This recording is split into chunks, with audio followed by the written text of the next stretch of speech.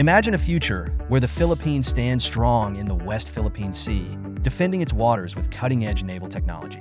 Today, we dive into the Jose Rizal-Class Frigates, BRP Jose Rizal and BRP Antonio Luna, and the upgrades that could turn them into even more formidable sea powerhouses. These warships, built by South Korea's Hyundai Heavy Industries, are already the apex of the Philippine Navy's capabilities. Armed with Sea Star anti-ship missiles and a 76mm OEO Malaris super rapid gun, these frigates are designed for surface warfare. But the Navy isn't stopping there. Recent upgrades and future plans aim to enhance these vessels' versatility and power. One of the most significant recent upgrades is the installation of the Contralto anti-torpedo system, developed by France's naval group. This system deploys Conto decoys that create acoustic confusion, tricking incoming torpedoes. The result?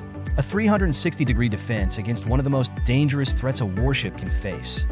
The successful integration of this system, along with an upgraded combat management system from Hanwha Systems, has already made these frigates better prepared for modern naval combat. In addition to defending against torpedoes, these frigates are looking toward the future in terms of missile defense.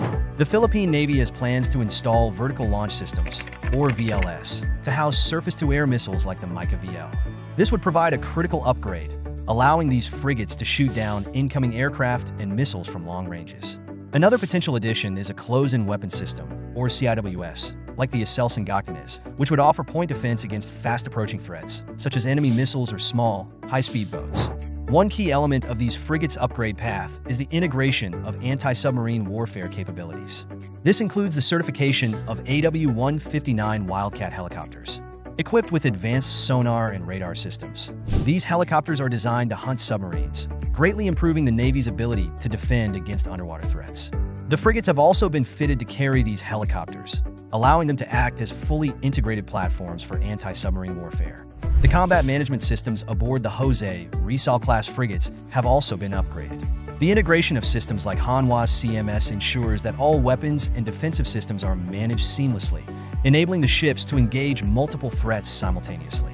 This makes the frigates invaluable in protecting Philippine waters, especially in the contested West Philippine Sea, where the nation faces rising tensions with neighboring countries. As part of the broader Horizon 3 defense plan, the Philippine Navy plans to acquire 2 additional Jose Rizal-Class frigates by 2028. This phase of the modernization program focuses on expanding maritime security and includes the acquisition of missile corvettes, patrol vessels, and possibly the country's first submarines. These acquisitions will greatly enhance the Navy's ability to protect its territorial waters and its citizens. Of course, these plans come with challenges. The Philippines' $35 billion military modernization program requires significant financial investment. With tensions rising in the West Philippine Sea, particularly with China, the urgency to fund these upgrades and acquisitions has grown. The question remains, how will the government finance such a massive modernization effort? While the government has earmarked funds for defense, it remains to be seen if this will be enough to keep up with the growing threats in the region. Despite these financial challenges, the Philippines continues to push forward with its modernization. The country is committed to protecting its territorial waters, especially as aggressive actions from neighboring countries increase. The Jose Rizal-Class frigates are just the beginning.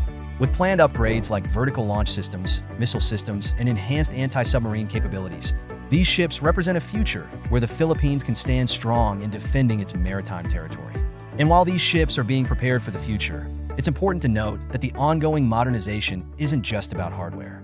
It's also about expanding the Navy's tactical capabilities and ensuring that crews are trained to handle these new systems.